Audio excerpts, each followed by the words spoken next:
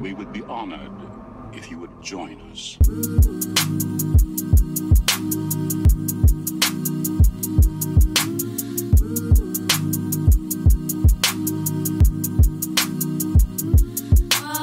What is up, everybody? Welcome back to Bonus Points episode 84. I'm one of your hosts for today, Roger Percorny, also known as @RogFormer on the internet. And as always, I'm joined by the greatest co-host a man could ever ask for, the one, the only, @Caleb_talks on the internet, Caleb Sythommel. How you doing, Caleb? I'm doing great, Roger. How are you? Sipping on that lean. Yeah? No. I wish you were. Okay. I mean, here's the thing. I'm not gonna out people, but I've heard of some people that I may or may not have like close relationships with. That have with some people that I might associate with sometimes. Some close friends I might even go as far to say that have apparently done sipped on the lean. Mm-hmm. And I immediately, when I heard that, I broke out in laughter. Because I found that, because we're all a bunch of white kids, and like, and I understand I'm brown, I'm half whatever, but all of my friends are white. Like, I have a friend that is fully, like, his parents are both, I think, they're Muslim, like, you know, they're not white, they're brown. Mm-hmm. And he is white. You know what I mean? Like, he is a white person at heart. He grew up with white people. You know what I mean? Like, I think he is he's not in touch with that side of himself. He is very much a white human being. And as soon as, I'm not saying that he did this. I'm just saying in general. Like, I don't even know who did this, really. Yeah, but I heard that, like, yeah, they sip some lean. I laughed out loud because that's some rapper shit. That's some shit that, like, that's some stuff that Rick Ross does, you know what I mean? While, like, hitting his, you know, like, beating someone. Like, that's some stuff that, what's his face, like, Riff Raff sips on while he's, you know, just an underwhelming artist. You know, it's things like that. Like, I don't know, like, who sips on stuff that's a real human being? Like, like, your cartoon characters, like, 21 Savage and Lil Wayne drink lean, not white boys from the suburbs. Like, God, I wasn't upset with it. I don't care. Like, you guys do whatever you want to do. But I thought that shit was just funny. Like, that stuff funny. Yeah. It's just stupid. It's just dumb. Like, whatever. You ever read the Roald Dahl book, George's Marvelous Medicine? Oh, I thought you were gonna say you ever read the Roald Dahl book, you know, sipping on lean. I was like, I haven't heard that one, but pretty much. I don't know. It just makes me think of that. But every once in a while, I'm like, you know what? Maybe I should. This will be the episode that I show my parents. Yeah, you know? Every day. It's like, you know, maybe I can show this episode Sit down. To my parents. Yeah, really. But then you have to open it up and be like, yeah, lean. Yeah, but I'm not drinking it though. Come on, I'm drinking coffee. Look at that. It's a lot of cream in it though. Do you ever talk to people about the podcast? Occasionally. I talk to my girlfriend about it a lot. Yeah. I talk more about my other videos because I'm disappointed in you, Caleb, for sure. It's understandable. So I was on vacation. There's a wedding. People go to this wedding, but it was really hopefully. You like to think. It was at like this. So the wedding was held. It was like kind of over like a 4-day period. They invited all of our family because almost everybody lives in Arizona, at least on like the bride side of the family. Sure. And so she invited like a lot of the close family and everything out to where they live in North Carolina at this like kind of camp resort sort of place. Oh, it's one of these weddings. Yeah, we stayed there for like 4 days, and then like they had the wedding on the 3rd day or whatever. But then there are a lot of people there that you don't know and stuff like that. Yeah. And so I was there with my grandparents. My parents flew out and stuff. It was a good time. But then, so when I'm talking to people with my grandparents, they like to bring up the podcast or whatever. And so we're sitting down, my grandmother and I, and we're talking to this woman. Was she young? She's a few years older than me. Was she hot? She's very attractive, yes. Is she blood related to you? Because I mean, no. Okay, good. It's good. not. I was about to say. No. But it's not one of these situations. She's like, I'm pretty positive she's like 9 years older than me. Regardless,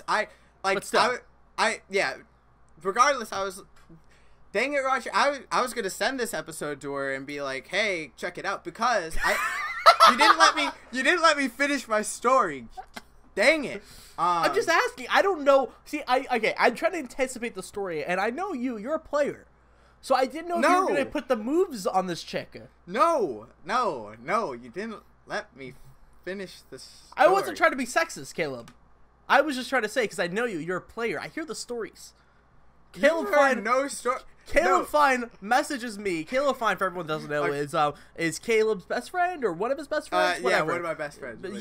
Caleb Fine messages me every day, and he messaged me. He's like, "Yo, Caleb's backing on some chick," and I'm like, "Caleb, they're just trying to be your friends." You know that's some bullcrap. Like, I know. Every time I text you, you're like, "Yo, how's it go with the girls?" I'm like, I don't. You don't text me. You DM me. It's different. Sorry, DMing you. But yeah, okay, so let me go on with the story, and I can explain everything. Sure. We're sitting down, we're talking with this woman, and we're talking about like high school, and then like it moves on or whatever. And this girl is super into like podcasts and NPR, super intelligent, and like we're having a good time, and then she you are. Stop. She starts talking about her the business that she runs. She owns a restaurant. That's lit. And super intelligent. And so, but then like my grandma starts talking. Like they start talking about money flow, and like taxes and like LLCs and stuff like that. And like I'm interested in stuff. But then someone says like. My grandma's like, sorry about this. Like she apologized for making the conversation like that. And then she's like, oh no, it's fine. And then there's like a break in the conversation. And my grandma's like, you know, my grandson's a very interesting individual. And so I love this girl keeps bringing up podcasts and stuff. She's like, and I'm not saying anything. Very rarely do I bring up bonus points in a conversation. Yeah, as you rightfully should. Yeah, my grandparents though, they love it. The other hand, they're my favorite. They're the biggest supporters of bonus points. Yeah, I love don't know if they've even seen an episode, but they love bonus points. So my grandma's like, my grandson's a very interesting individual. Did you know he has a podcast of his own? And then it's all bets off. It's like, I do this thing with this friend of mine. Yeah. Oh, what's your podcast called? It's called Bonus Point. But no, like she understands because like she's super into podcasts and stuff like that.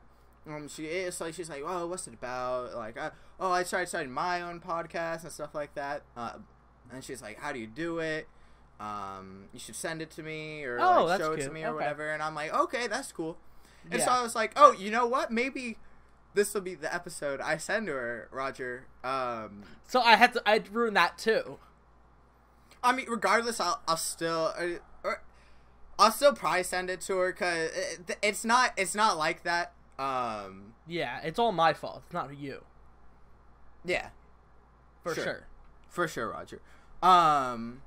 But like it's always, and so that was a good example where it's like she understood like podcasts and stuff like that. Yeah, that's the best situation. Best possible scenario. Yeah. And like it kept the conversation going. It was a good time.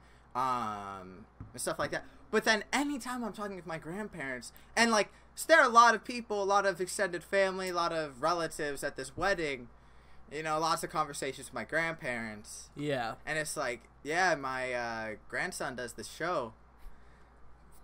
Yeah. I do the same. They're like, oh, what's a podcast? Yeah, it's kind of like a radio talk show, kind of. Like, so you're on the radio. Yeah, you're on the radio? Like, that's super.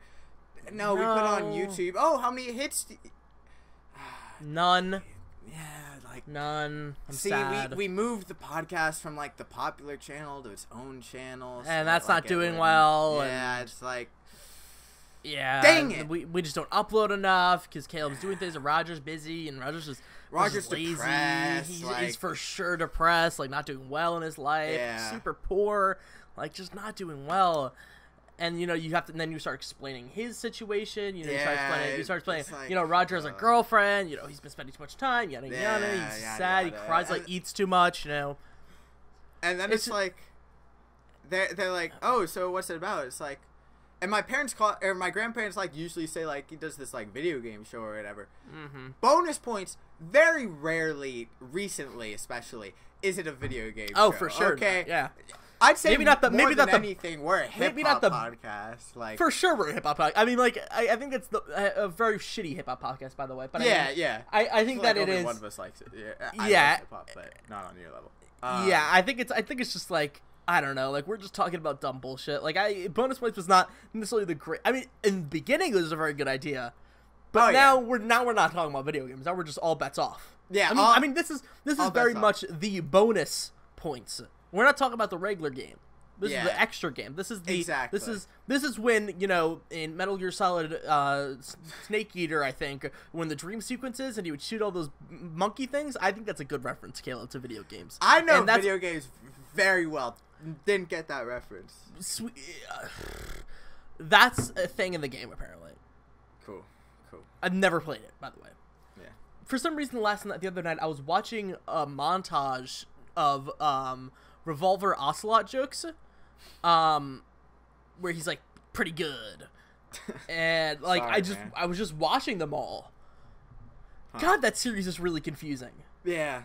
God, that series is really confusing. Yeah, that series is weird. Like 3 is the first one, and then 5 is in the middle, but then 4 is the last one. And then you have the PSP exclusive like.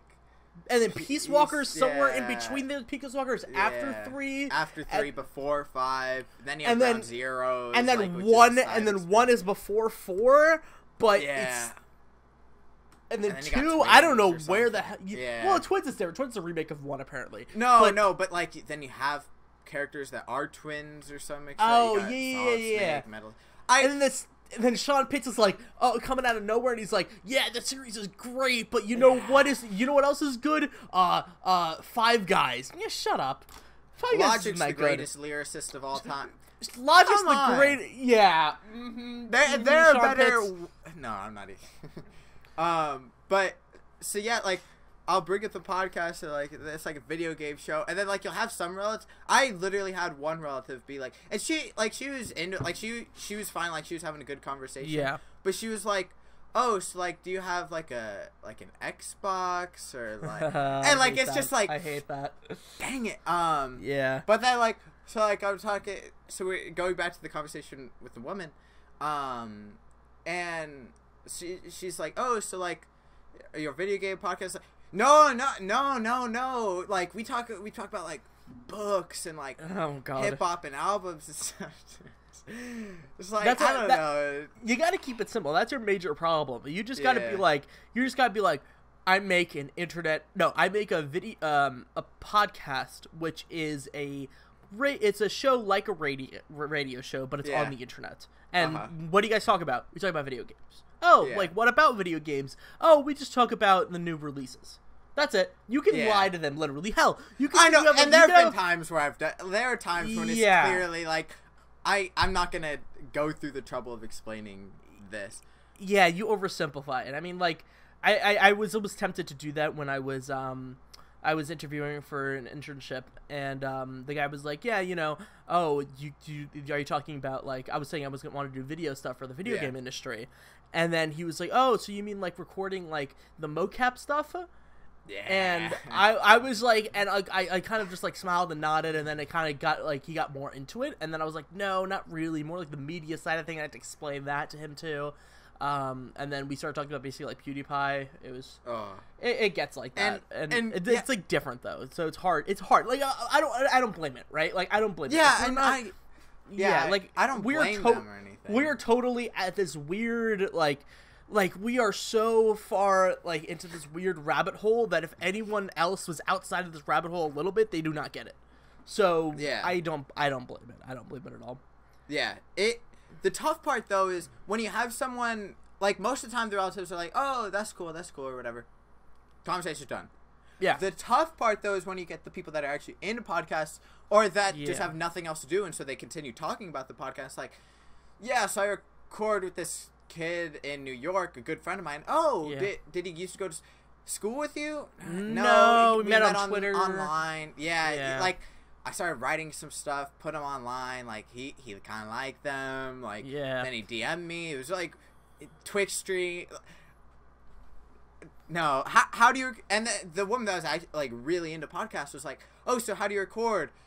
So originally we just did like Google Hangouts, and now we do like we edit it all together. Like it's tough, man. It's tough for sure. I don't know.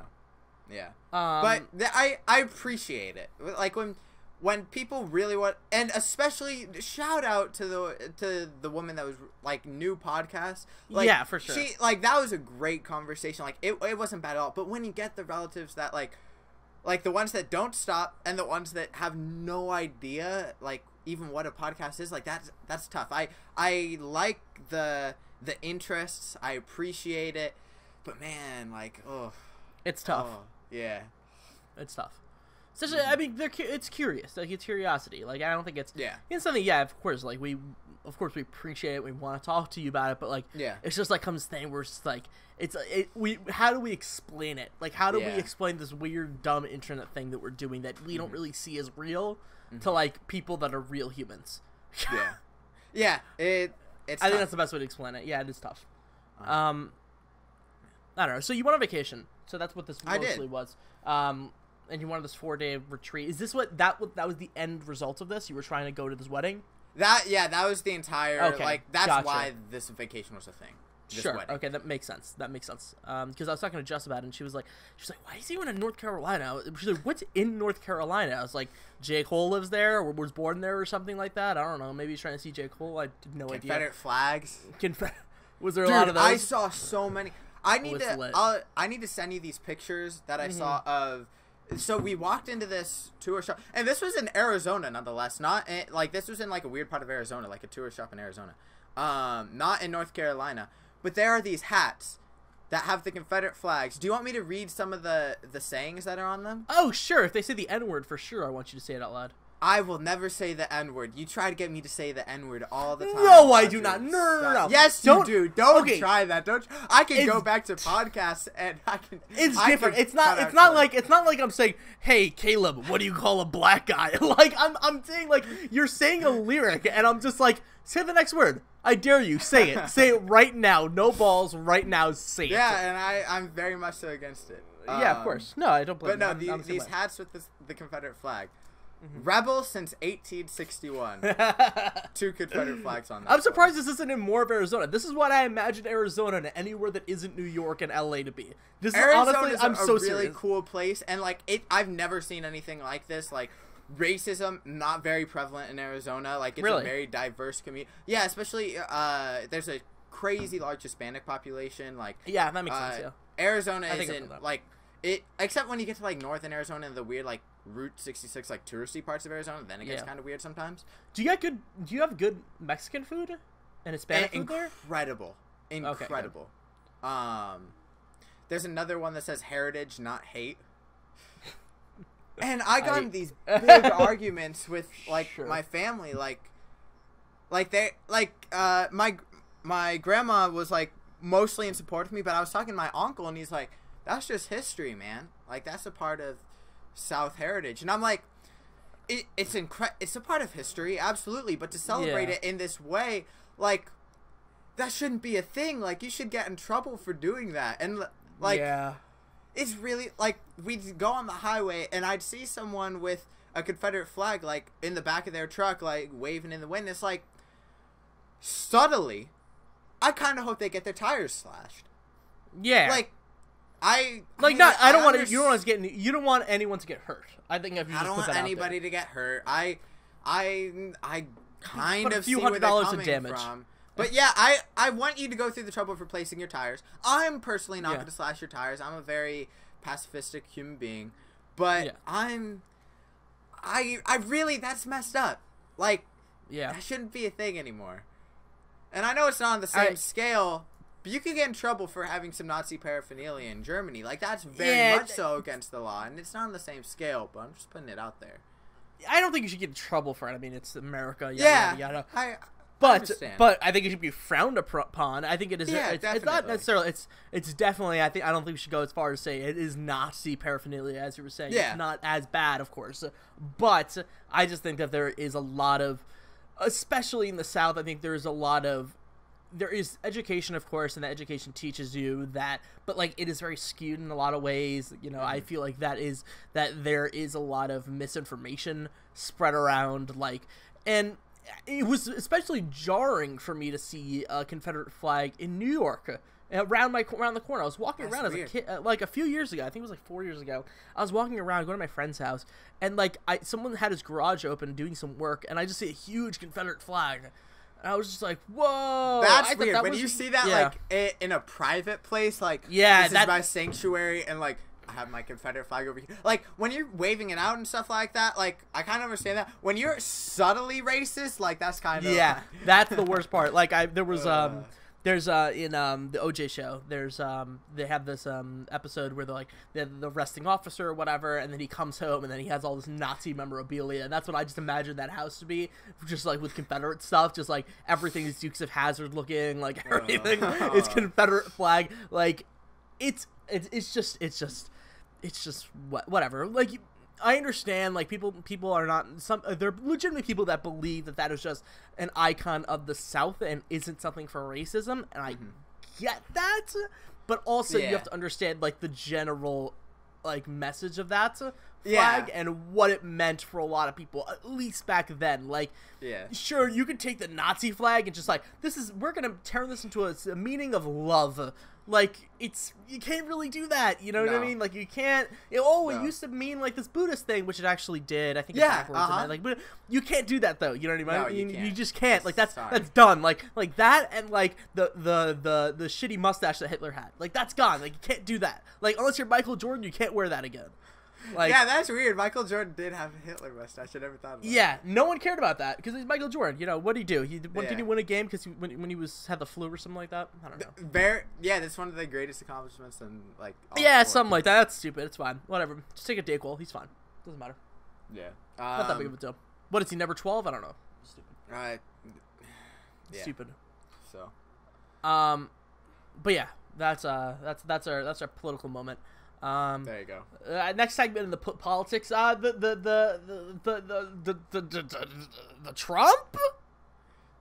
Trump, man. We don't. All right, we're not gonna. That was a joke. That was a joke. That was a joke.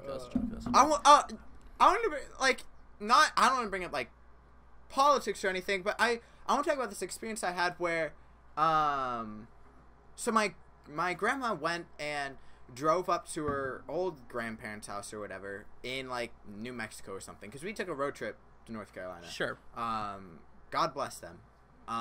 And she stopped by that house and met like a stepbrother that she hadn't seen in like 30 years, and they had a nice conversation, and then they're like, okay, yeah, so when we my grandma's like, oh yeah, when we get back, we should have a dinner with the family, like get everybody to meet each other, and like that's cool. Like, I was really happy for her and stuff like that. And I met this cousin of mine. Like, I doubt I'll ever see these family members again. And like, that's also a really weird sensation of meeting a ton of people at like this wedding. Like, I had these great conversations with these family members, and like I got to know them. They got to know me. Like, it was wonderful. And like, I probably won't ever see half of them ever again. You know what? You think that's weird? Imagine doing that, but like with people that you actually know and you see every day in school, and then one day you're gonna be at a party and you'd be like, yeah, I'm never gonna see you again. Yeah. Like, I said that to people too. Like, I'm like, I was having a little too much fun at prom, after prom. And you know, and I was talking to someone. Do we need to bring up lean again? Like, no, I was not doing anything illegal. But I was a little too excited for myself. And I was talking to someone. She was like, she was gone. I gotta be honest. She was pretty gone. But she was being kind of rude to me, and I was just looking at her. I said, I'm never gonna see you again. And I was just like, I mean, she was being rude to me. I don't know. Like, she was being really mean to me. But I was just like, yeah, I'm never, because I was sweating a lot. And she was like, did you jump in the pool? And I was just like, I looked at her. I looked at her. I said, "I'm never gonna see you again. I'm just never going to. Like this time right now, where I'm sitting behind you in this after prom buzz, I'm never gonna see you again." And like that's a weird sensation. Like I mean, I have the summer, so I'm going to see people at parties. I mean, I think there's a party tonight. I don't think I'm going, but like there's things like I'm gonna see people until August hits, and then you're gonna start seeing people less, and then you're gonna only see people on Twitter or Instagram, and then you're gonna see them again in your 10-year high school reunion, 20-year high school reunion. Like that's it. And that like when like I go through my Instagram, and I don't follow a lot of people relatively, and there will be people that follow me, and like I know them from school, and like we've had classes together and stuff, but it's just like I really don't care about you enough to follow you. And like I'm very stingy with who I follow on Instagram, because like I just really kind of want people I'm relatively close with, and so like it's like I don't know. But then you have people where it's like, oh yeah, I'll follow you, but then I can't wait until I graduate and can totally unfollow you and like, never have to have that awkward conversation. But going back to this young cousin I met, sorry about that. She's like 9 years old, I think. And we're just talking, and I noticed that she wears she's wearing like a "We Are Strong" shirt, or like it said like it was some superhero shirt, but it was pink, sparkly, and it had the Wonder Woman logo, a Batman and Superman logo, but I assumed the Batman and Superman logos were Supergirl and Batgirl to some extent. But it said it was something like that, and I just take note of the shirt. I'm like, that's actually super dope. And we're just having a cool conversation, and then like my little sister's like, oh yeah, I saw Captain Underpants or whatever in the theater. I took my sister to see that, by the way. How was that? Fine movie. I have a weird love of that series. I was really into the books as a kid. It was a fine movie. I like the animation style. My girlfriend's she wants to see that a lot. Okay. So I'm at it's a good time. It was a good experience. But I asked the girl like, oh, what's your favorite movie? Because like we were talking about that for a bit, and she's like, Wonder Woman. I love Wonder Woman so much. And I'm like, oh, like that's super cool. Like, and you always hear these stories about like representation and stuff like that, and how like that's important. And you see like, oh, these little girls dressed up as Wonder Woman, but like. I take note of it. It's cool and everything, but I never experienced that in real life. And I'm talking to this little cousin of mine, and she's just going on and on about Wonder Woman. I'm like, that's super cool. And then she's like, my favorite parts are the fights. I love the action. I love the part when Wonder Woman had her sword, and it's like in slow motion, like stat. And I was like, I was that's so cool. Like, and you always think like, you think it's important to have representation, like. Okay, it's cool that there's a female superhero, like, on the big screen. That's super cool. But then to hear her be like, my favorite parts are the fights. I love the action. And she's just going on about her favorite scenes. And I haven't even seen this movie, so, like, it was kind of like spoiler territory. But I couldn't even care because this little girl was so hyped that Wonder Woman was out there, like, stabbing people. You scream at this little kid. You're like, spoilers! Are you kidding me? I haven't seen it. Be a little more considerate, little girl. I know, right? Stupid. But yeah, that's like so dope. It's super cool, and you don't ever like see that in like real life. Like you see it on cool Twitter posts and stuff like that, but like to see that in real life was super cool. I'm so excited for everyone that is able to now grow up and have that hero in their eyes. Like my mom, when she grew up, you know, she grew up in Trinidad. She didn't really have much TV that they watched, but like her thing was Wonder Woman. She loved Wonder Woman. She wasn't into that stuff, but like that was like such a strong, powerful woman on TV. Like she never seen anything like that, and she still carries that with her. Like she loves Wonder Woman because she like that was something that she identified with. And like I'm so excited for women and everyone that feel like they are not included in, or subconsciously at least, because I think that at the age you don't really notice it because you're just not into that stuff, right? You're like, Batman's fine, you know, Superman's fine, but like I want something else. You know what I mean? You don't really feel it. But then Wonder Woman's that big thing, and like I think Black Panther's going to be that huge thing for a lot of people. It's going to be huge, and I think Captain Marvel is going to be a huge thing for them too. Captain Marvel's going to be huge because I think. Guys, I gotta be honest with you. I think Captain Marvel is gonna be the first good woman superhero movie. So Wonder Woman is not that great. So it's fine. You know what I mean? Like it's fine. It's better than the other ones, and that's good. But also the other ones sucked. Yeah. So it's not really, but I think that Captain Marvel is gonna be really fantastic. Yeah. Like that's gonna be a solid Marvel does film. it right, man. Oh, they always do it right. Like with everything they do. Like even Doctor Strange. Doctor Strange like blew me away. Like that's a movie that people forget existed. Thank that movie's you. Great. I- that movie's so great. I saw that on Netflix. I'm like, you know what? I'm gonna sit down and rewatch watch it again because I saw it in the theater and Yeah. I was like, that's a really good movie. Watch it again. That movie is super underrated. Yeah, it is. It's up there with it's up there with Guardians of the Galaxy and Ant-Man as my favorite Yeah. Marvel movies. People forget about that movie. Like people Yeah. forget about that movie. I think it's because the villain sucked a lot. Yeah. The villains. I mean, of course, Mads Mikkelsen's a great the actor, big, but- the big villain in that big scene. Oh that was yeah, spoiled, like I that's kinda good, like but that like, scene. That was funny. oh, it was great. But Mads Mikkelsen just wasn't cutting it. Like, I mean, he's Yeah. good, but like he just wasn't. He was just a villain. Yeah. That's why I love. I think that I rewatched Iron Man last night with Jess because she like really loved Doctor Strange and she liked Spider-Man a lot. So she was like, "Ooh, I would like to see another superhero movie, like Marvel superhero movie." So we watched Iron Man. She liked that a lot too. So that's cool to see her like liking nerdy stuff a little bit more, like trying to get her down that line, showing her that like it's very accessible. But I was from Iron Man 1, like, man, those villains aren't that great. Like those villains kind of suck, but like I mean, I guess we're gonna talk about Spider-Man in a bit, but like for me at least, because you didn't watch it, but Vulture is the best MCU villain. Like for sure, hands down I'm a the big best fan of Yellow Jacket or whatever his name is in Ant-Man. Like I'm Really? a big fan. Yeah, I like, totally forgot about that guy. Like he was just a bald guy from House of Cards. For me. Yeah, I like the actor a lot. I also think the costume's kind of dope. The costume is dope, yeah. But yeah, I really like that villain. Also, shout out to, not to interrupt your Spider-Man thing. Of course. Shout out to Rachel McAdams. Like, yeah, that's one of the reasons I love Doctor Strange as much as I do. She's a great actor. Or actor, whatever. And I like her in all the. You can just put her in all the movies. I watched Spotlight. I won't get too deep in that. I loved it. She's great in that. I didn't watch that. Yeah, that movie's amazing. And that has Michael Keaton too, and I love me some Michael Keaton. He's in that. Okay, that's who Michael Keaton is. Yeah, sweet. he's Batman, 1989. Haven't seen that one, Roger. What? Yeah. I didn't know this. Yeah. Wait, what? Is that on Netflix? I think that might be on Netflix. Yeah, it's on and off. If yeah, you want need me to I'll find check it. it out. I'll check it out. No, please. 1989 Batman is the. I'm trying to think about the Batman movies. It is the second to third best Batman movie ever. Where's Dark Knight? Dark Knight is first. What's second? Second is either Batman 1989 or it is Begins. Shout out to Batman Begins. That's a good movie.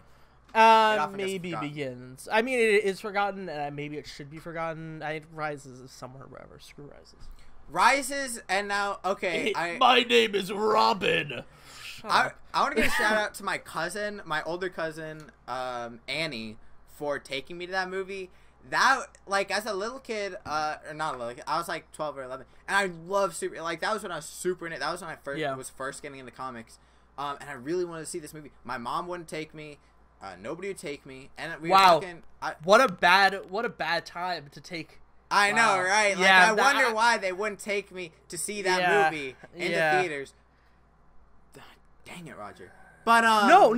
I know. Yeah, finish your story because I have a very similar one. But and we're just talking like my cousin's there, and she's like, "Have you guys seen the new Batman movie?" I'm like, "No, I really want to see it." And she's like, "Hey, if you and your brother want to go, like, we can hang out and go see this movie." That was the dopest thing as a little kid, because like my older cousin, like she's like she's the same age as the other woman. She's like 9 or 10 years older. Okay, cool. My older cousin, like I don't have any older siblings, so it's like my cousins are the cool, like, holy cow, like my cool cousins or whatever. And she was like, "Hey, do you guys want to see the new Batman?" Yeah, like that was the dopest thing ever. So I've fond memories of that movie. I remember I think it was the day of I think that that terrible massacre happened the night of the first like the midnight release of the movie, and that morning I already had plans to take my little brother to our first movie by ourselves. The theater's not far. It's literally like walking distance. It's Yeah. like maybe 5 minutes away. Like literally very far. Like we have a little town, like an avenue where tons of stuff, diners, movie theaters, like I've been everything. there. I've been there. Oh yeah, you have. Yeah. So right there. So I forgot you've been there. Shit, I forgot. Man, It's really weird to It's watch been a year. Master of None. We'll talk about this later. It's weird to watch Master of None, you've see been the there. New York skyline, and be like, "Holy cow!" Like I recognize all of that. Like that's Yeah. super cool. So yeah. I sorry. Side note: Caleb came over a year ago. Yeah. From the 4th, he's been here. So he was here. So that's crazy. That's crazy to think about. 'Cause I miss Caleb. I miss Caleb dearly. But I miss you too. but yeah, so I took my brother to it, and we're walking. My mom was freaking out about it, but I ended up taking him, and that was a very special moment because that was like the first time I felt like an older brother. Yeah, that's cool. Like it was like I was able to take him to a movie. I mean, I walked out of there super jazzed about it. It was raining too. I remember that, and like I was super jazzed, especially when he broke Batman's back or whatever. I was like, "That's from Nightfall." Like even though I never watched it, like that was dope. Like and like the imagery with the mask. Like I was so jazzed on it. I was like Robin, but then like it was like one of those things that slowly unraveled for me. Like it was like, what about this? What about this? I'm still kind of high on that movie. Like even though like Kind of Funny comes and they're like, "Yeah, that movie sucks." Like I'm still kind of high. Like Joseph Gordon-Levitt and like all of that, like that was dope. It was just like it just like that was. The the orphans like drawing the Batman symbol on the concrete, like that's so cool. No, yeah, there's a lot of good parts about it, but I feel like there's so many like logical leaps. Like he had his back broken in the middle of the desert. Bruce Wayne escapes, has no money, and somehow gets. How does he get to Gotham City? And also, all the bridges are broken. So and how yeah, does he get there? Gotham City's like actually Closed. under, like and no nobody else military no is military just presence at all. It just makes no sense, and everyone's in the sewers. Like it's just like this doesn't make sense. It was just weird. And he just like, I don't know. I think the movie's better if, spoiler alert, with the ending of the movie. My friend, I was talking to my friend, and he was just like, I was like, oh yeah, that's weird. I don't like the ending, how like everything kind of works out for him. You know what I mean? Like how he lives and everything. And my friend just looks at me. He's like, "Are you stupid? Like that was a dream. Like that was Alfred's thoughts." Yeah, I've never been fully sure one way or another. Like, and that's the thing. Like I never even thought about it that way. I just thought it was a shitty ending. Like I never even thought about the fact that it might be Alfred just hopefully wishing, and I think that makes sense. Like I think that movie gets better, makes a lot more sense, but like still it doesn't. Like it's just there's so many problems. Whatever. It's a solid film. It is not a bad film at any means. I think a lot of it has to do with Joker. I mean Heath Ledger passing away sadly. I think a lot of it that he would have been for sure the main villain in the next one. It would have been this final closer. Talk about. I think that he had. I would love to see the script that he wrote. He for sure had a script. Man. Yeah. Like, I would love to see that script because I think that Bane would have been a secondary character to Joker. Yeah, you would have had Harley Quinn in a Christopher Nolan movie. Like... Oh, for sure. Yeah. That would be amazing. I would have loved to see Riddler, honestly. I would love to see a Neil Patrick Harris Riddler. Oh, yeah. That would be amazing. Like, man, it sucks that we don't have any more Christopher Nolan Batman movies. Yeah, because he was fantastic at doing them. Like, but, I mean, I think it was because of the death of, from what I've heard, I mean, I've read this a while ago, because of the death of Heath Ledger, Warner Brothers went up to him, because they really, of course, they wanted him to make another Batman movie. Yeah. At least one more. So they came up to him and like, listen, like, we will fund any movie you want. Like, they were like, apparently, so from what I've read a while ago, they're like, we will, like, fund whatever movie you want, and he's like, okay, I'll make Inception. And that was, like, cool. The in-between movie. And, like, Inception's awesome. Like Inception. That movie's dope. Yeah. That movie is so good. That is such a cool refresher for him. Yeah. I think that got him back into like, okay, I can make whatever I want, and then I'll go back to Batman. Yeah. I don't know. That's dope. Do you like Interstellar? Yeah, I love Interstellar. I watched it. I had the pleasure of watching it in IMAX. In the city. It was right at the tail end of that movie finishing its theater lap. And I'm telling you, like days away. I think it was the last showing, and we went to the city, and it was like an empty theater, and me and my friends watched it in IMAX, and like so cool. I cried during it. Like that was such a great experience. Like that's something that I'd never want to watch on a small ass screen. Like I have to watch it on a big screen. I have to experience it. Of course, there's dumb things. I mean, the love thing threw me off. That's like stupid, but everything else I'm in love with. Nolan does that sometimes. Yeah. I mean, it's just a beautiful film. I loved it. Yeah. The heartbreaking moment with the time, like that's just that screws you up. That screws you up. That I will never forget that moment. Yeah. Man, that movie's good. That movie's super good, man. Yeah. Christopher Nolan is a really great director. You've seen Memento? Yeah, Memento. That movie's dope. That movie is super dope. I think you could watch the entire thing in order on YouTube for free. That's cool. Someone just uploaded it. They just never took it down. Huh. Yeah, that movie is really cool. Yeah,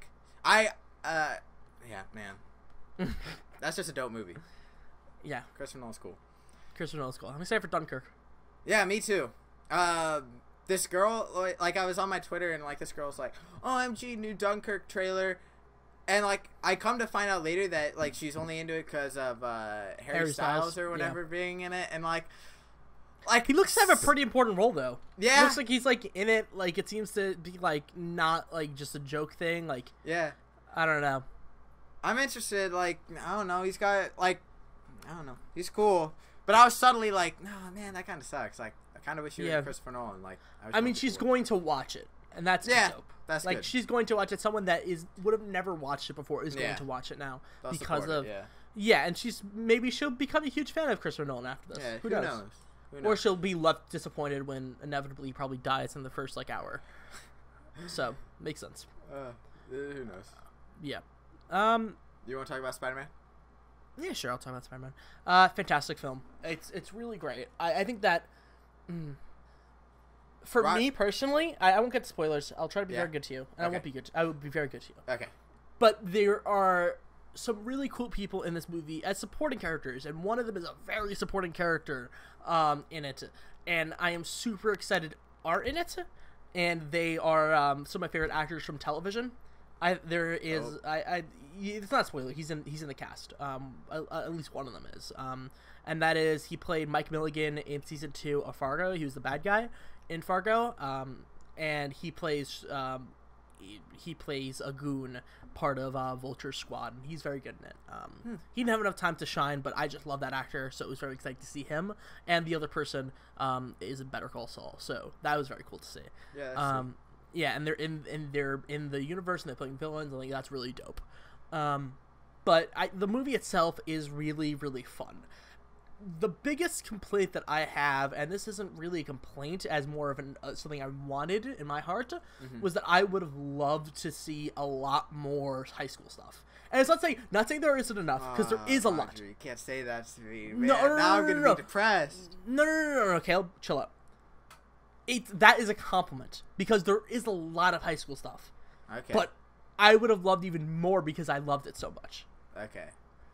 It's really great. It is exactly what you expect it to be. Okay. And it is really great. I don't think you should get... Here's the thing. Be careful. How many trailers did you watch? I watched the first 2. I saw the one that... Done. Stop. Okay. I saw the one with that I thought spoiled too much, and I was like, I'm not watching anything else, because you screwed me over once. I'm not letting you screw me over a second time. Roger Picorni screwed up so bad. Roger Picorni did not understand and wasn't thinking and watched all the trailers and all the footage that was available online, and the movie was spoiled for me. A lot of it. So don't do that. So don't do what I did. See, you're done. You're good. You're fine. So that's good. So that's good for you. I'm happy for you. The villain, Vulture, is the best villain in the MCU for sure. I'm very, very happy that they got Michael Keaton on board. He is a great actor. He has some great motivation in it. Some really great stuff in terms of what he's actually doing it for, and you feel for this character. Like you legitimately feel for this character. I would say as much as like the poster boy for relatable villain is Magneto, right? Yeah. Like he is doing it because you understand what he's doing, but then he's a villain. Very much in that sense. Like, it is, you understand why he's doing this, you get it. I think they could have even played on that a little bit more. There is something that happens, there's a plot that is shown off a lot more later at the ending of the movie, and that really is like a really nice place that they could have been like, hey, this is something that you may not hate him for, you know what I mean? Like, it opened up a lot of his emotional connection to the audience. And they could have played with that a lot more. They could have asked the viewer. They could have asked Spider-Man as to, hey, like, this is of course he's doing something illegal, something bad, but here is an opening for you to open up with this character. Here is an opening for you to care about this person, and it might even make you go back and forth in your head as an audience member and as Spider-Man. But instead they took the route of just kind of taking that opening and just like him just being completely morally shut, like Spider-Man, to be like, oh, he's bad, I'm gonna take him down. So I think there could have been a lot more leeway with that. So like they could have shown like, hey, he has his motivations and you may not want to stop him. You know what I mean? You may maybe you can understand him. Yeah. I think there could have been a lot more conflicted stuff with that towards the ending, but in the beginning he's very conflicted. Like he is a very conflicted character, and that's what I love about Spider-Man. There is of course there's great montages, there are great, you know, that he has to go for a Spanish test, he's always leaving, going to the bathroom, like there is a lot of that.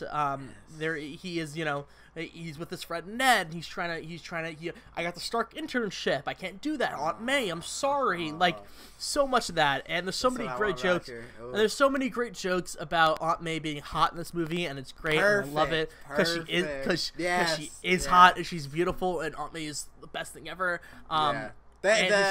The jokes with Robert Downey Jr. and May in Civil War made that movie. Yeah, and there's a lot more in this too. A lot more back and forth. It's great. There's a lot of Jon Favreau in this movie. Happy is in this movie a lot. He's great in it. He has a great role in terms of Spider-Man with it. It just feels like very much an ultimate Spider-Man. He is just trying to learn the ropes. It makes a lot of sense, and it also isn't. It isn't cheesy. I think it is a very funny movie. Yeah. Sometimes to its detriment. Sometimes when it gets serious, it's a bit like, oh, I want a joke now because this has been a comedy this entire movie. Like there hasn't been one moment where this hasn't been a comedy. So that's another small complaint of mine. I just think that this movie is, in a lot of ways, it is a very good movie, but it is almost a very forgettable movie sometimes. Like it is very like throwaway because it is so funny.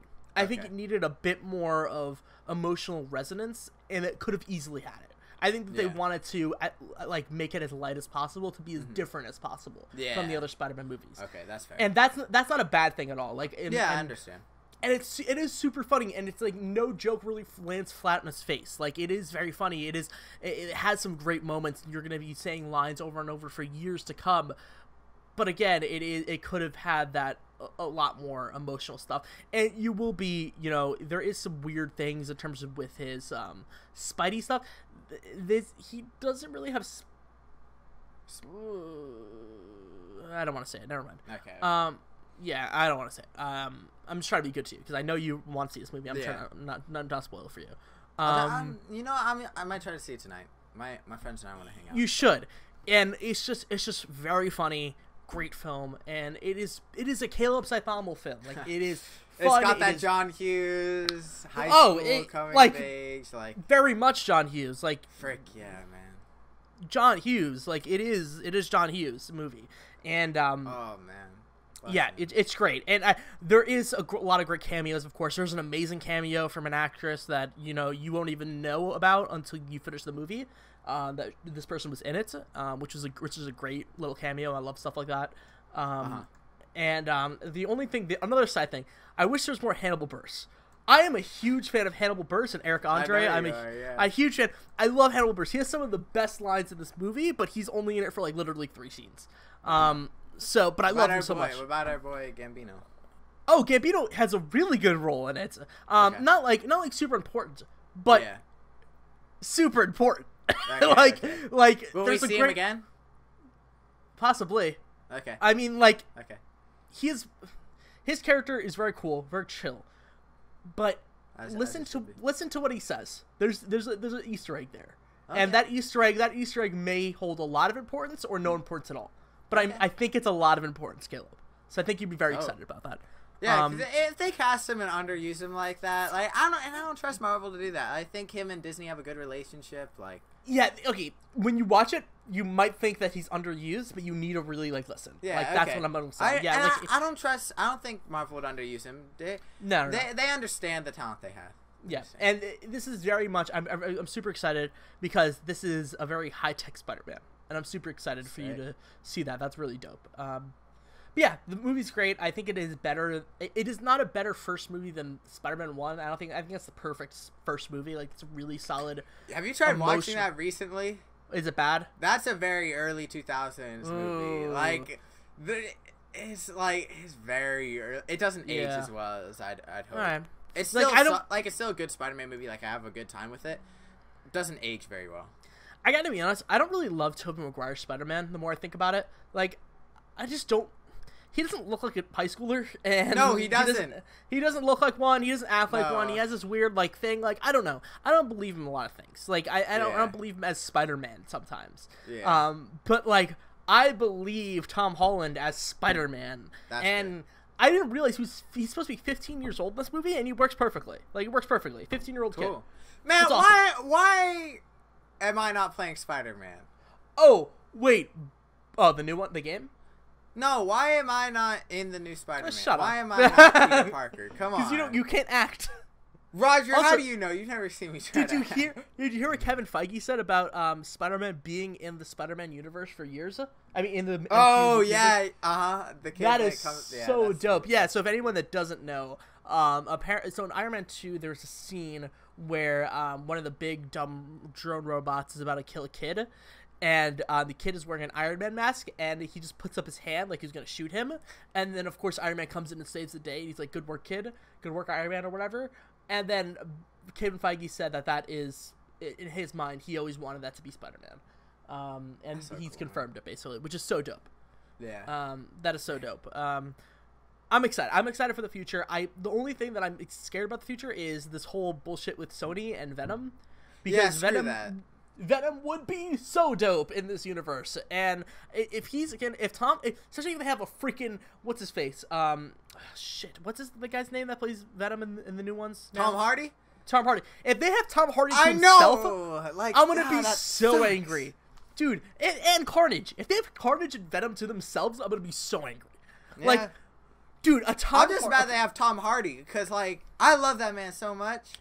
I love Spider-Man Homecoming, and it's such a light movie, but imagine that like juxtaposed with freaking Venom. Like, that would be so dope. A huge Venom. Like, I want a huge muscular Venom, like, massive guy, and Tom Hardy can do that. We've seen that. Like, that'd be so dope. Oh my god. But yeah, Vulture's really great. That's good. I'm super excited to see that movie. It seems like everything I want. And when you say something's the Caleb Scythomal thing, I trust you implicitly. Speaking of, I watched Master of None. Nice. Because for the longest time you've been recommending it to me. You're like, Caleb, you got to watch this. I'm like, I'll get to it. And I know it's really good. And then I'm scrolling through my Twitter, and people are like, oh man, the season 2 ending's like kind of dope. I'm like, you know what? Like, shout out to Aziz Ansari. Like, I kind of want to check some of this stuff out. I haven't seen Parks and Rec or anything. So I go and I download it and I watch it, like, just over the course of my vacation. Dang, that show is good. Yeah, I know. Like, man, like, I didn't even know what it was going into it at all. But man, it is such a perfect depiction of relationships and all that comes with it in a TV show, in any media, whether it be movies, books, whatever. Master of None does relationships better than anything else. Yeah, it's very honest and brutal. Yeah, and there are times when just as I assume relationships are, there are times when it is super high and fun and such a great show, but then especially in season 2, and there's some parts in season 1, but especially season 2, where it is messy and just like tough, like just hard all around, and there are people's feelings involved, and it's just like you can't really, it's tough, it's all tough. And I think there's no right answer. And I think Master of None depicts that better than anything else I've seen, and impressively so. For any media, I didn't think you could make something so gray, so just in the middle, show the lights, the dark, show it all, and make that and have such a great television show. And impressively, it is funny the entire time as well. And when you were saying like Spider-Man gets to the point where it's like serious and you kind of want to joke, like I never had that in Master of None. Like I think they do jokes perfectly. There's one time where it gets a bit satirical and like I'm like it was like a bit over the top. The part of the magician where I kind of laughed out loud at that. Trying to figure out what was that. There's some cups, maybe a knife involved. Oh, like I was sitting next to my sister, my younger sister, and she's like she's like leaning on my shoulder, like kind of watching as well. But she doesn't like really. She's just like kind of browsing it, like just subtly paying attention. And I know what's about to happen, and he just slams his hand down, and I just break out laughing. Like, oh man. But yeah, that show's really good, and it's very good at doing social issues as well. Yeah. Like, shout out to the feminism episode. Oh. Like, straight killed it. Like, especially when they're, like, living it up, listening to Africa in the bar. Like, that moment is dope. And the Thanksgiving episode. Oh, so good, man. That is such a solid episode. Yeah. And I think my favorite episode of the entire series that I would say it like sums up the series in the weirdest way is the episode where it doesn't follow their group of friends at all and follows two different people. The I Love New York episode. I Love New episode. That is the best. Like, because it just that's an episode for anyone that hasn't seen it. It's not spoiler or anything. I mean, it isn't. But I mean, it is an episode where it doesn't necessarily follow one character. Aziz Ansari's character. It follows like three different people, and they're all like people of color, and just different parts of New York. And it's New York. This is New York, and it perfectly represents New York in the best way. Like it is the best representation of that show because it is so different and unique, and also one and the same. Like everyone goes through their own struggles, and that's beautiful. Yeah. Arnold's character gets a bit weird sometimes. Is that Eric from Tim and Eric? The tall guy. Yeah. Yeah. I love his character. Man. Yeah, I think it's a good character. I don't know. It just like kind of got to the top sometimes for me. But yeah, that show is so good. I can't recommend it enough. I think I think anybody would enjoy that show. Yeah. And we're getting a season 3 of that, right? Oh yeah, I think so. I think it's confirmed already. Yeah, it's just gonna take like 2 years. Oh crap, man. Seriously?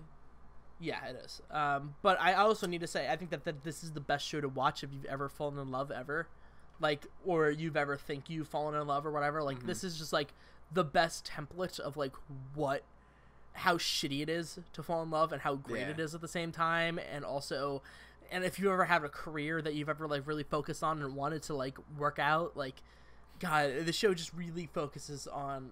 I think it's the best representation of millennials.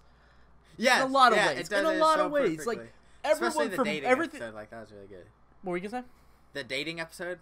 Yeah, really the dating episode. Like, everything from I was gonna say everything from dating to weed pens. Like it's just like it sums up what it is like to be a millennial and how it's different, but then again, not really that different. Like it's all very tough. It's all very tough and gray area. It's not like you're swiping right and everything, but like it's still tough. It's still not the easiest thing ever.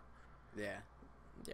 I'm glad you watched it. I'm so glad you watched it. That makes me so happy. I can't thank you enough for recommending it to me. No, of course. Such a good show. I'm glad you liked it. I think that I maybe had a little bit of reservations that you maybe not may like it. Just because it's not difficult to watch at all, but it's just I don't know. It's very specific sometimes. Yeah. It's a bit obtuse sometimes. Very artistic in the second season. But yeah, I'm glad you liked it a lot. Another show that doesn't like that is Louie. I don't know if you want to watch Louie. That show is really good.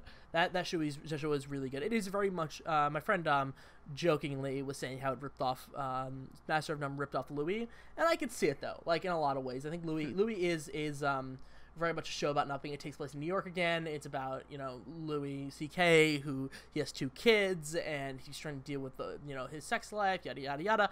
But it is also very much like Master of None. Everything is kind of like random, and like every episode has its own meaning, and they all kind of show what it's like to just be alive in this era, especially for Louis. And and also the thing about Louis, which I love, is that he has complete control over the show. I think I probably told you this. He directs, produces, and edits the show. He went to film school, and he edits the show at his kitchen counter with, laptop or whatever. And I think this is the perfect time to watch it, because I think it's only 5 seasons, and he hasn't renewed for a 6th or anything like that because he doesn't want to. But it's one of those things that FX was like, so what do you think about this? Do you want to have another season? They're like, yeah, we want another season. He just doesn't want to do it. They just think that in like the next 30 years, there's going to be 10 more seasons. You know what I mean? He's just going to come back randomly and just do it if he wants to. That's cool. So it is very much his artistic piece. I think it's a good show. From Master of None, go watch Louis. I think that's a perfect transition. I think that's perfect for you. It's really great. Yeah. Yeah. Man. TV's good. TV's really good. I forget that a lot. I watch a lot of movies, and I don't really sit down and watch TV, but yeah. Shows are good. I want to talk about It. I finished the Stephen King book It, and that's do you know at all anything about that show, that property, or anything? Isn't that the one with the did you finish it? Yeah. Isn't that the one with the clown and it's also a spider? Yeah, to a certain extent, yeah. Yeah, Tim so he changes forms and stuff. I won't get into the nitty gritty, kind of spoilery, but it's this awesome. So I read the Stephen King book, and first off, that's a thick book. I had thick with 18 C's, because a few Q's. Yeah, I've never read a book that long. Really? It was 1,100 pages, and each page was super packed. It took me forever to read. I just wanted to get through it. But it's such a good book. So it starts out with these young kids, very much so. Have you seen Stranger Things yet? No, I have not. I'm a bad person. It's very much so like Stranger Things or The Goonies, where it's these kids and there's a monster and they have to deal with it. So they deal with it, all that stuff happens, and then there's also, they have to come back later as adults, and there's the second side of that story, and then the book does it completely non-linear, in that it swaps between the kids' perspectives and the adults throughout, and does it perfectly. Oh, wow. Besides maybe Memento, it's better than Pulp Fiction at nonlinear storytelling. Oh, wow. Memento is probably the only thing that comes even close. It does it very, very well. It's super clever. I was very impressed with that. The new movie that they're making the kid part first, the young adult stories or whatever, or not even young adults, just kids. And then if that's successful, I think they're doing a second movie where they're adults. That makes sense. Although I think it's already probably greenlit at this point. Yeah. Because that movie's gonna do bonkers. I feel. But it is very much so a great, kids just go, there's a monster, they can't really talk to parents about it because it'd be kind of weird. And then it's set in this town called Derry in Maine.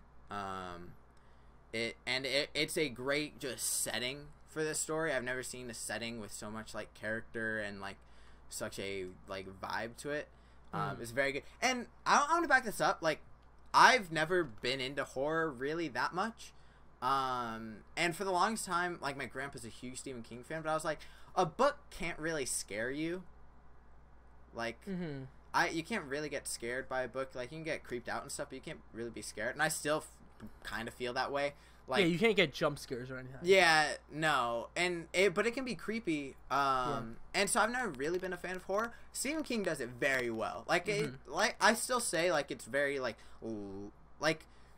it's much easier to digest than a movie or a TV show or anything like that. But it's still very good. And as someone that isn't really a horror fan, it does horror like very well. Well, you're not are you a horror fan in general or just No, not no, really. just not in general. Okay. No, you know me, I'm like a bright, happy, horror's not really my thing. I enjoy it to a certain extent sometimes when it's done well. Stephen King does it very, very well. It's really good. But also, there's some times where I got really fed up with some of the dumb stuff Stephen King does. Where so like, you know how rap, it's like, Kendrick Lamar will be rapping like about like politics and stuff like that, and then he's just like, oh, but this girl's like super hot, and like we're about to like get it on, like I want her, like it, and like it just takes that weird deviation sometimes.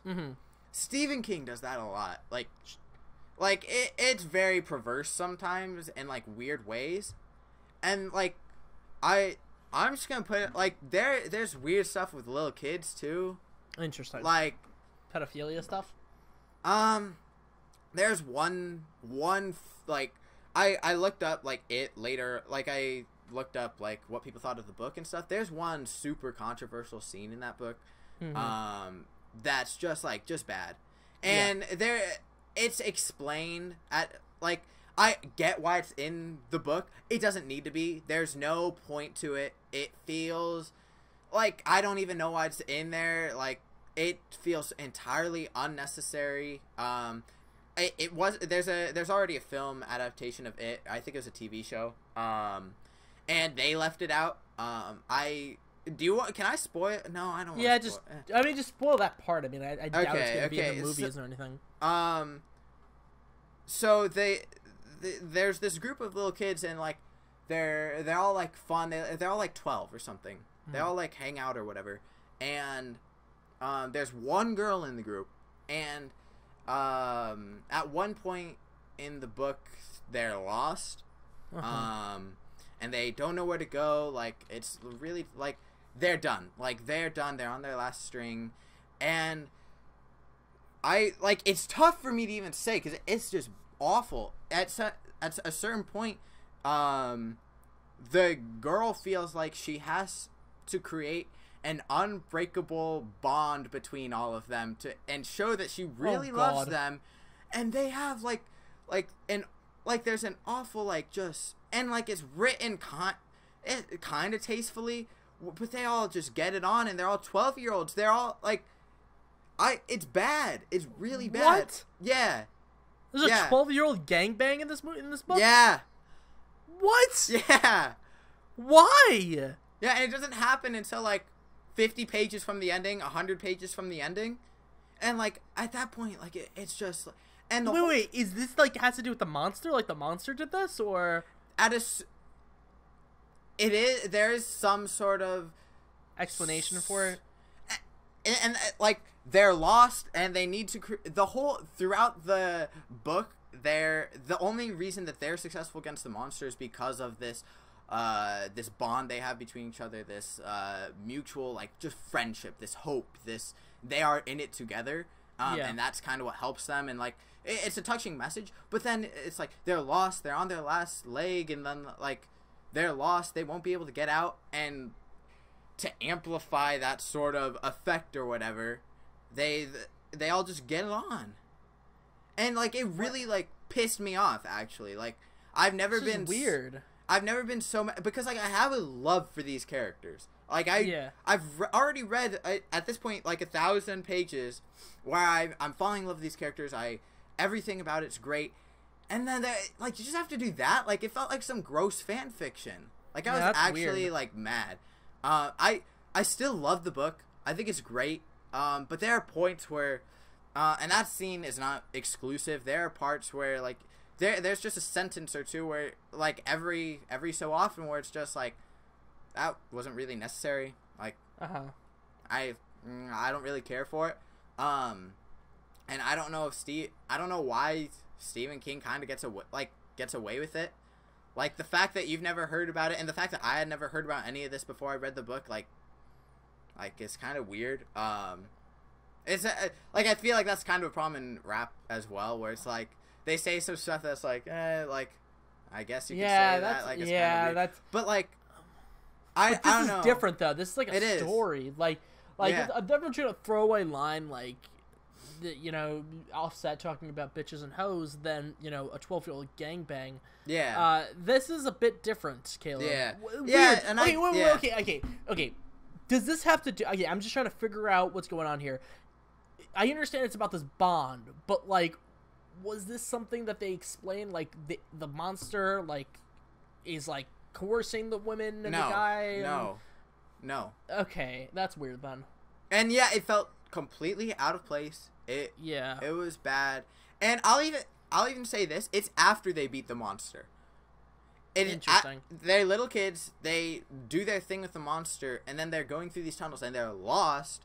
And like, the monster comes back because they're adults, and so like there's still something there, but it's like so just bad, and made me mad. Like I love Stephen King as an author. I think he's really great at what he does. I've read multiple of his books now. The Dark Tower series is awesome, but like reading that, like I've never been so like, and I know it's entitled to think like, come on, you can't do that with my characters, like, yeah, but you're taking these little kids and like it's I didn't like it. It sucks. You can find lots of articles about it. Be wary of spoilers. I don't know how much you care about them. But it's weird. I hope that scene doesn't make it into the movie. And it's kind of weird that Stephen King's kind of gotten away with that. Caleb? It's like it's well written to a certain extent, but it's just, and there's an explanation for it, I guess, but it just feels out of place. Yeah.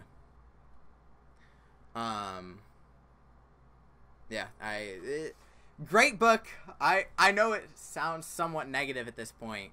But like I had a great time with it.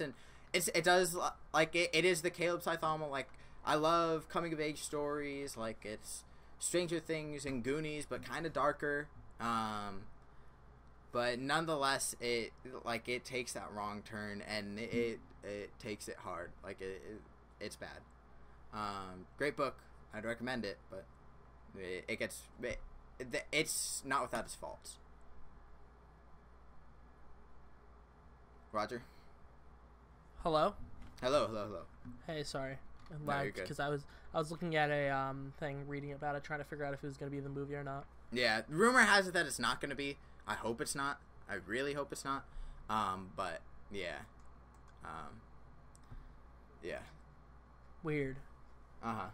Great book. Like I like it and everything. I had a great time.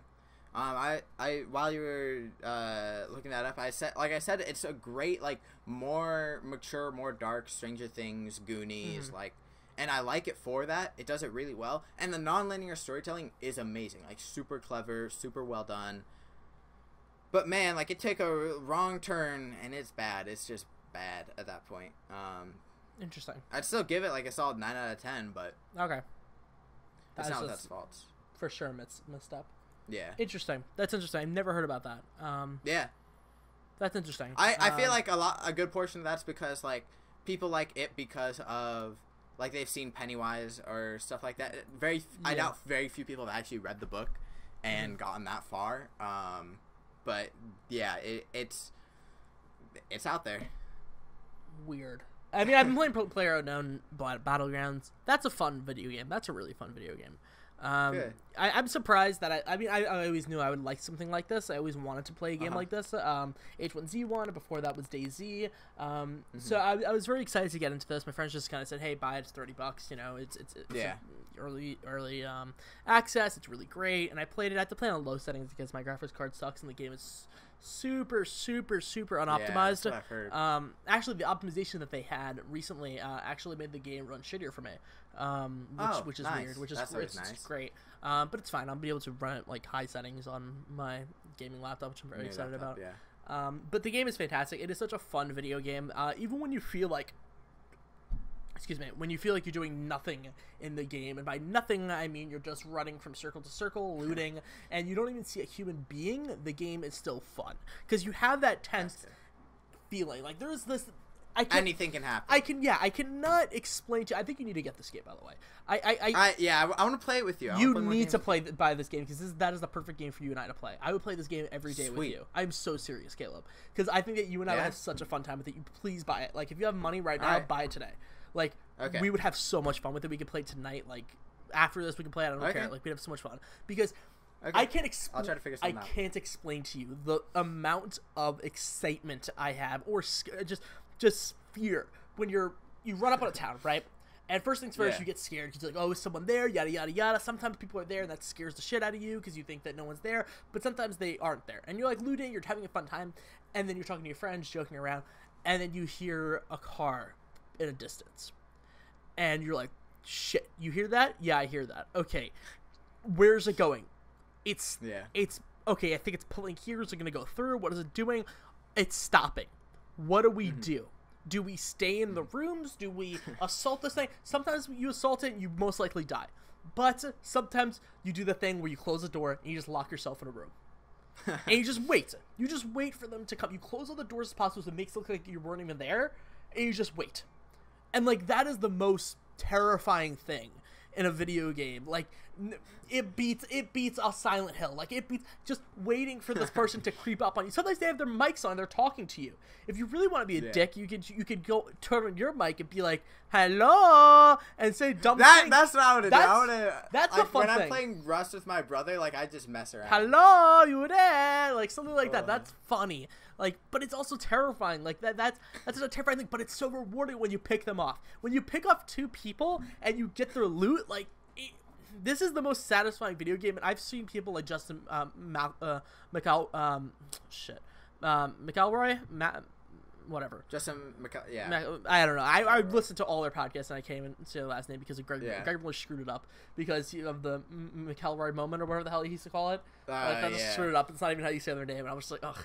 But yeah, because he said like this game could be one of the best video games of all time. Like it for sure could because of that. Like the amount this year's gonna be crazy for Game of the Year. Yeah, like this is has the best loot. It has all like it is such a solid video game. I've been playing Nier a bit also, Automata. That's good. I need to play it. I need to play it a bit more. I mean, I'm really having a good time with it. The game runs like shit on PC. Like absolute garbage. Like terrible. I can't stress that enough. But I'm really having a good time with it. I need to play it a lot more. But yeah, that's a really solid video game. Cool. Apparently, you have to finish the game 3 times. I heard more. 4 times? I heard there are a lot of endings. Yeah, no, you have to finish. There's an A through Z ending. I know a lot of them are joke endings, from what I hear. Oh. But I think to get the full experience, like I've heard 4. I've heard 4. Okay. That's like the main experience. And apparently the game is only 10 hours. Each time. That's cool. So that's decent. So it's like a 40-hour game. So I'm going to try to finish the game. I just want to get past one ending. Yeah. Like, that's my whole thing. Like, I never played these types of games. Like, I never played Japanese games, even. Like, that's not my thing. That's never been my thing. So, but, like, I'm really enthralled in the combat, especially. I think the combat's great. I think the exploration's great. I think some of the map UI could be a lot better, because it sucks trying to find where the hell to go and managing your quests. Sometimes you're just like, what the hell am I supposed to do right now? That's the biggest thing. I think it has some great things, especially with there's no autosave, there's no saving in general. You have to find they take you know how Ubisoft has like the outposts or whatever. They basically have that, but that's for saving, which I think is great. But yeah, it's a very fun game. I'm having a good fun with that. But PUBG, man, PUBG is the GOAT. That's the GOAT. Like that's a game that I really hope. I don't think it's going to go away in a while. Like I feel like this is something that game's like only gonna go and like with the desert map. Holy shit, Caleb! I'm so excited for that. I saw it. It's Arizona in a video. Is it really Arizona? Yeah, that's Arizona. Oh my god, I'm so excited. Like that. Oh god, I'm so excited. Sometimes it rains. Like that's fine, but I want more maps. Like that's. When is the Arizona map? No idea. I think they're still working on it. They're teasing it. Crap. But like, man, like I love the updates. Like anytime there's an update, like everyone gets excited about it. It's just a good time. The game is really great. How long does each match usually last, on average? On average, I mean, depends if you go from the front to the back. I mean, if you like live all the way, all the way to number 1, like it could be 30 minutes. But have you ever gotten a chicken dinner? Yeah, I've gotten chicken dinner with friends. I've never gotten solo. I've gotten 9th place in solo. I think it's the highest I've ever gotten. Are there duos? Yeah, there's duos. Duos is the best. That's my favorite mode. I want to run duos. Dude, duos is great because duos is like you have to be on the same level with the person. Like you really like I have a friend of mine, like him and I were just hanging out one night. We're like, let's play duos. Like him and I were just having a good time. Like when you get 4 people, like you're just like too stressed out. Like it's just like people are like yelling at you. Oh, drop here. Oh, what roll to do? I'm going over here. Like you have to be like when duos, you're together with your friend. Like you're just like hanging out. You're like bros at that moment. And like if one of you dies, like it just feels terrible. So yeah, duos is the best way to play that game. That's a fantastic game. Yeah. Sweet. Yeah, I can't wait to play. Yeah, please get it. How long have we been recording? Now we're in 22 minutes. Want to stop? Yeah, we should stop. This has been Bonus Points episode 84. Thank you so much for watching. Hopefully this is edited to you. 85. Shit. And this will be to you probably by Monday. Hopefully. Love you guys. Thank you so much. Caleb Sathamo is at Caleb_Talks on the internet. I'm at RajFormer, rajformer.com. Love you all. And anything else you need to say? Thank you. Yeah, thank you. I'm going to go pee. Bye-bye.